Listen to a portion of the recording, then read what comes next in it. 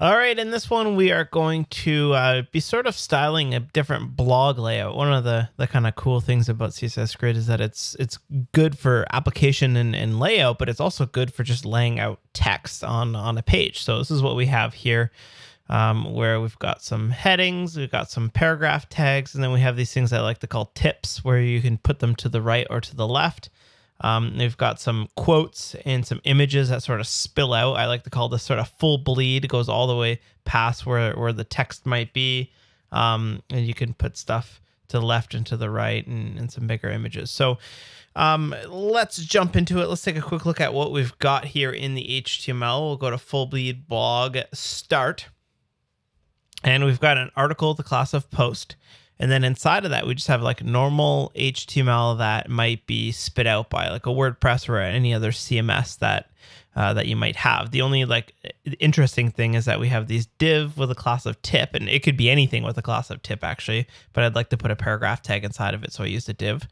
And then tip and tip right or tip left, and they will go across. And then we also have figures with images and fig captions to the bottom of that. So we'll open up the full bleed here, and this is sort of what it looks like by default. I've just styled the text to be specific black and some italics on the H1. So the way it's going to work is that we are going to take the post and make it a grid, and then we're going to make it into 3 columns, and most of the content is going to take up the center column. That's what this text is going to be. And then occasionally things like images are going to span themselves all 3 across. So we'll go ahead and grab our post and we'll display grid right on that specific post. Let's also open up our dev tools here and turn on the grid dev tools for what we have. I'm going to put a max width of 1000 px on the container, and then I'm going to center it. I'm going to put 200 pixels on top and bottom and auto.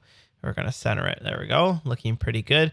Now we're going to split this up into 3 columns. And if we look at what we got here, it's split up into, they're not perfectly columns, as I like to annoy people who like things perfectly centered. But we have a bit of a column here.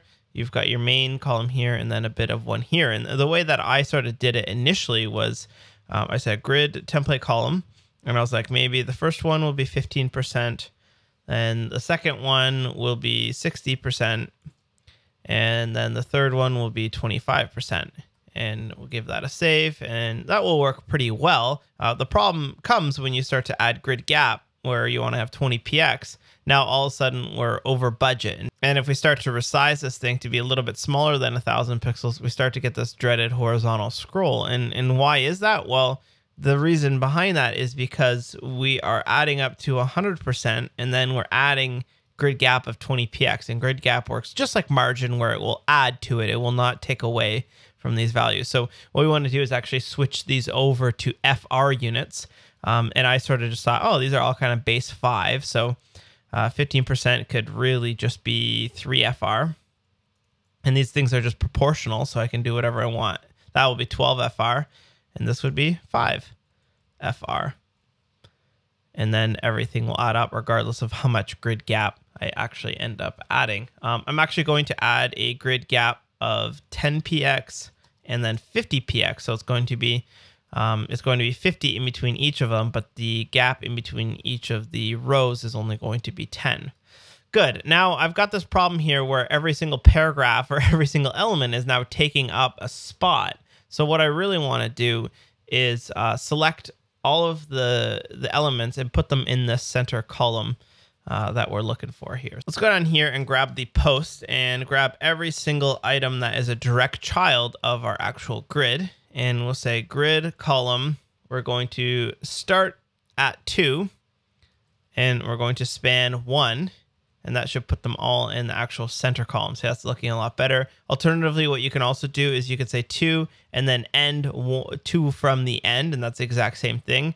I think I might even prefer that, and that will just say don't end right here, but end right here. And if I were to ever add another column of like 4 FR, that will then span. See, now it will span the 2 and leave this extra tip, because really I just want these 2 gutters on the left and the right, and then I want all of the content to take up whatever is in between. So I like this sort of anchoring it off the end there instead of assuming that it's always going to be 1. So we've got all of our items working here. Let's start working with some of these figures here. So if we were to find one of them, this is a figure. I want it to span all the way across. So I'm going to say post figure. And first take the margin off of it, get rid of that. And then I'm going to make it span all the way across. So I'll say grid column 1, -1, and that will make it span all the way across and get this nice super wide image. I'll also grab the fig caption, just make that font size 10, make it look nice and small. You could also, if these images are loading slowly for you, it seems my internet's a little bit slow right now, you could just save them locally and then they'll load nice and quick. All right, let's go on next to these block quotes that we've got here. So we've got, if we inspect them, see we have these block quotes and I want them to span all the way across as well. So say post block quote. I also want them to span the same as the figure tag.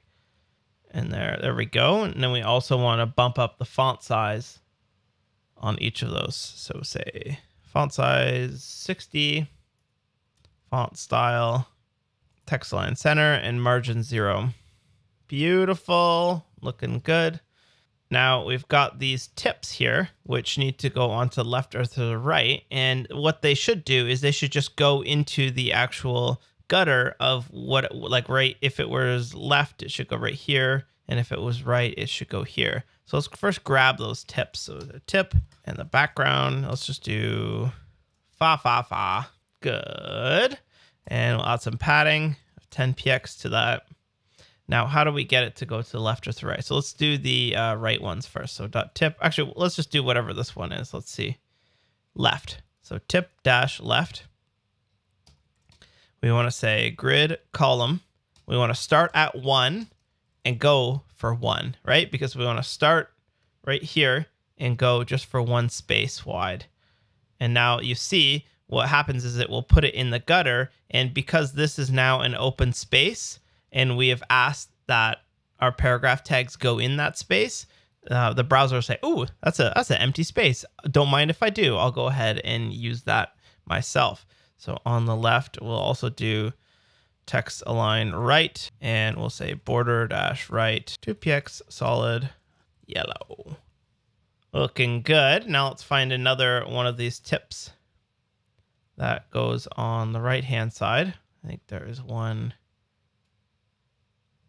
There we go. The song is by Levi the Poet. So we'll grab tip right.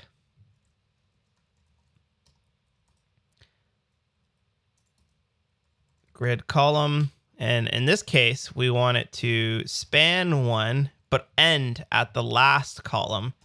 And then that will anchor it to the right-hand side.